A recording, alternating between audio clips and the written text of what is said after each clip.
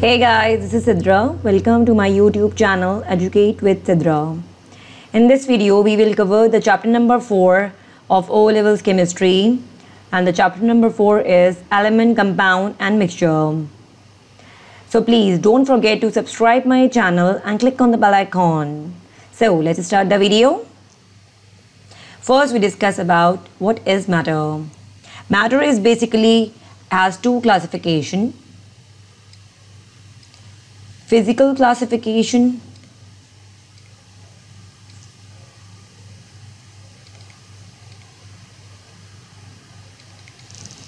and chemical classification.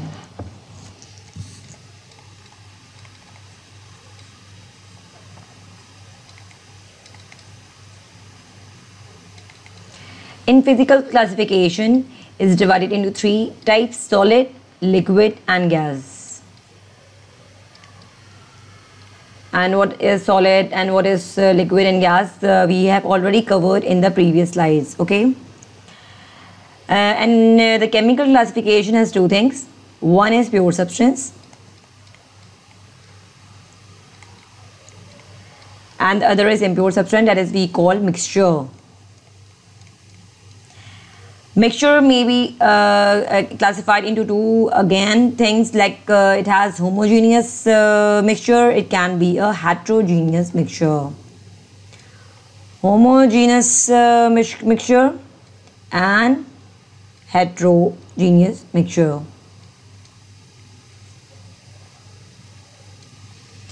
And the pure substance is divided into two things: elements and compounds. And compounds can be consist of, it can be organic compounds, it may be inorganic compounds, right? So this is all about matter. It classified into physical and chemical classification. In physical classification we have solid, liquid and gas. In chemical classification we have two things: pure substance and mixture. Mixture can be homogeneous mixture, it can be heterogeneous mixture. And in the pure substance, basically we have two things: elements and compounds. And the compounds can be organic and inorganic. Okay, so this is all about matter. Now, what is atom? Atom is basically the smallest particle of an element having chemical properties of that element. Example: noble gases. Each element has only one type of atom, which we call as monoatomic element. Like for example, in noble gas, the noble gases can be helium. You know this thing. It can be helium. It can be neon. It can be argon. Okay, these are all elements exist as individual atoms. Okay. Now, molecule. Molecule is basically composed of two or more atoms chemically bonded together. Example: chlorine molecule Cl2, oxygen molecule O2. How we describe the molecules? Okay, I'm writing here according to the number of atoms. It has four types: 1, 2, 3 and 4. The first is monoatomic elements. Monoatomic elements. Second is diatomic elements. The diatomic element, we cannot say a diatomic element, we have to say this thing: diatomic molecule. Okay, because we have already started, the atom is basically the it can be, each element has only one type of atom. Okay, so third is triatomic molecule and polyatomic molecule. Okay, if a monoatomic element, it means we having only one atom, like xenon, radon, I'm writing here krypton, Kr, etc. These are all the symbols I'm writing here. Okay, right? And if the diatomic molecules mean, di means two, it means two atoms, like Cl2, O2 oxygen 2, hydrogen 2, like H2, N2, nitrogen 2, right? Triatomic molecule means having 3 atoms. It can be ozone, like O3. Okay? And polyatomic means, poly means more, like, so more than 3 atom is means polyatomic molecule. It can be phosphorus, P4S8, that is sulfur, etc. Right? So this is the according to the number of atom. And one thing more, that molecule can be like 2 types having. I'm writing here. Molecule can be homoatomic molecule, homoatomic molecule, and it can be heteroatomic molecule.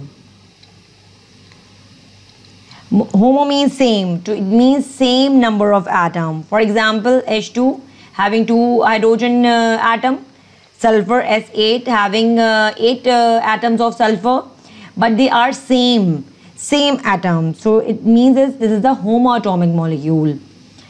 Hetero means it can be different type of atom. Heteroatom means different type of atom. For example, carbon dioxide, this is a molecule, means carbon is one atom and oxygen is another atom, right? And water, oxygen is other atom and hydrogen is other atom. So there are 2 different types of basically atoms. It means different type of atom, so it means heteroatomic molecule. And same type of atom, it means homoatomic molecule. So this is all about molecules. Let's change the slide.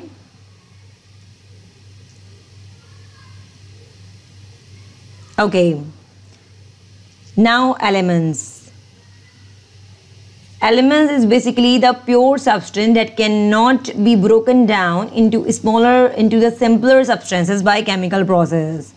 Its basic unit is atom. Example is carbon.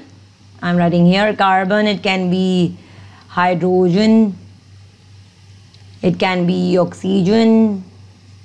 These are all the elements that cannot be broken down into the simpler substances. Calcium, Ca, carbon, C, hydrogen, and iron, Fe. These are all the examples. Okay. Okay. So the element is basically the pure substance that cannot be broken down into the simpler substances. Okay, the question arises about sugar and water. Okay, tell me, sugar and water, is this element? No. Why? Because this is a mixture. It can be broken down into 2 different things. Like sugar can be broken down into the carbon and water vapors. Sugar solution can be broken down into the carbon and water vapors, and water vapors again broken down into the hydrogen and oxygen, right? So we cannot say that sugar solution is the element. Okay, now we have up till now we have 118 elements, right? Earlier we will having 9 elements. Now we have 94 naturally occurring elements. It has naturally occurring elements. 24 is basically the synthetic elements.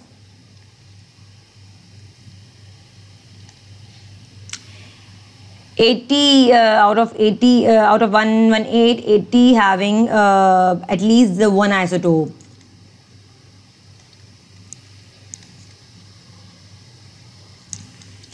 And 38 are radioactive isotopes. 38 elements having radioactive isotopes.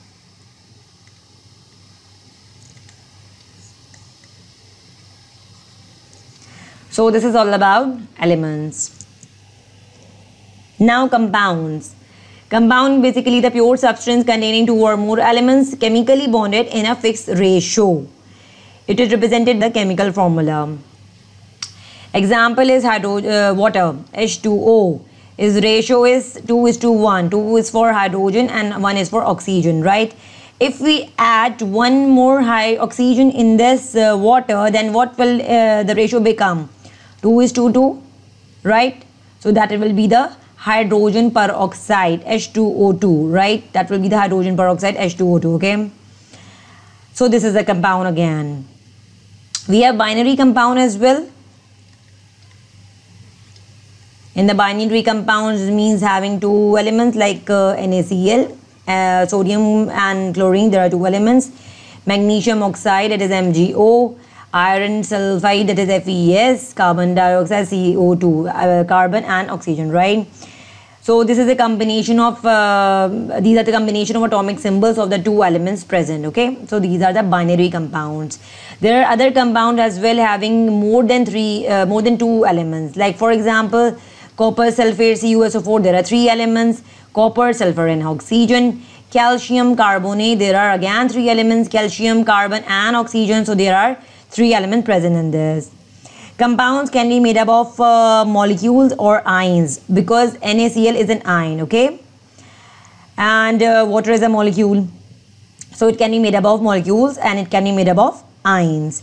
And they are represented by the chemical formula, like H2O is a chemical formula, H2O2 is a chemical formula. What about H2SO4? This is again the chemical formula of sulfuric acid. So what is the ratio? 2:1:4. Like 2 is for hydrogen, 1 is for sulfur and 4 is for oxygen. Okay, lead nitrate PbNO3 whole twice. Now confused? This is whole, yes. For lead this is 1. Now for nitrogen this is 2, not this is 1. And for oxygen this is 6. 6 is for oxygen, this is for nitrogen and this is for Pb. Okay. How is it when we open the bracket? This will be N2 and O6, okay? This 2 will be multiplied by both things because this is whole bracket. So remember this thing. Yes, now the question arises, does a compound have the same properties as the element that form it? So let's take an example for this. That is magnesium burn in oxygen. This is magnesium. Right, burns in oxygen and form compound, that is MgO, that is magnesium oxide. Burns with oxygen and form magnesium oxide, that is MgO. This is magnesium oxide. So magnesium oxide has the different properties as compared to the magnesium and oxygen. Okay, it has a different properties as compared to the magnesium and oxygen. Right, magnesium is basically it's silvery solid. It is silvery solid, and oxygen is a colorless gas. And magnesium oxide is basically white solid. Okay, so we can say this thing that now you got the answer for this question, right? Okay, so this is just an example. Now next topic is mixture. Mixture is made up of two or more substances that are not chemically bonded, and in this substance can be an element or a compound. Okay, it can be an element or compound. Right, means this thing that compound are formed by combining different elements. Cannot say this thing that compounds are the mixture of elements. We cannot say this thing that compounds it is a mixture of element. Compound and mixture have different properties, right? And this example is carbon dioxide, water. This is a mixture of carbon dioxide and water. This is an example of mixture. And hydrogen and neon, right? And I said this thing that compound and mixture have different properties. So what is the difference between this compound and mixture? Compound, basically they are chemically bonded. Okay, they are chemically bonded. Compound are chemically bonded,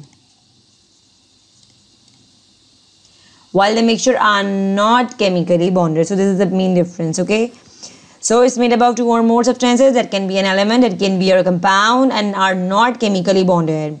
So we can say compound are formed by combining different elements. Cannot say this thing that compounds are the mixture of elements. Okay, so okay, an example is carbon dioxide and water, and another example is alloys. Alloys are also the mixture. Like for example, alloy is basically the mixture of metals with other elements. That is, can be any metal or can be any non-metal. For example, alloy, let's take an example of alloy brass. Brass is a combination of copper and zinc. Okay. And sandwich is also an example. Sandwich is a mixture. Okay, you can separate the part of it easily. So we can say this thing, the sandwich is also a mixture, right?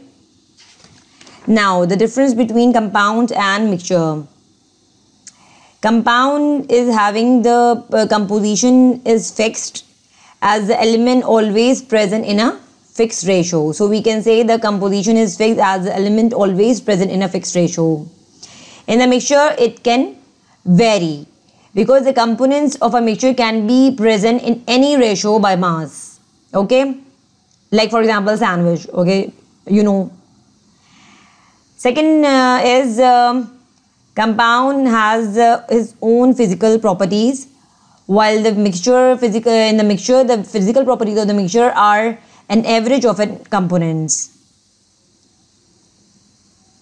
Third is compound has its own chemical properties, because we already studied in the previous example of magnesium oxide. It's different from those of the constituent element. Okay, while in mixture the chemical properties are same as the combination of the its components. So the chemical properties are same. In compound, when compound is formed, chemical reaction take place and bonds are formed. And in mixture, there is no chemical bonding. Mixture is a physical process.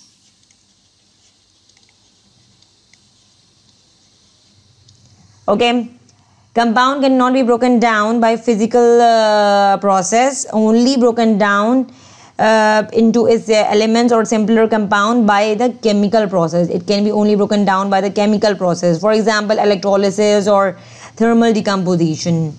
While the mixture can be separated by the physical process. For example, you can say filtration,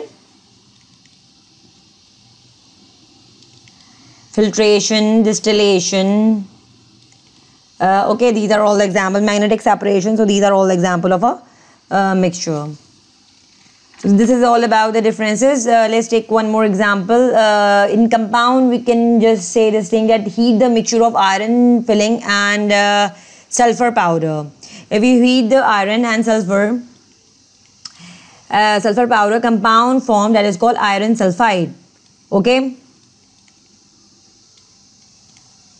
iron sulfide. Okay, and is not resemble to the iron and sulfur. Okay, so this is an example of compound. And in a mixture, we say this thing, a mixture is obtained by adding sulfur powder to the iron filling. We just mix the sulfur powder to the iron filling. There is no chemical reaction, so we can say this is a mixture, right? So these are the two different examples. In this, we have to heat the iron with the sulfur, so iron sulfide is formed. In this, we just only mixing the iron and sulfur. So this is an example of mixture. This is all about. So thank you for watching my video, and please subscribe my channel, like the video and comment. Thank you.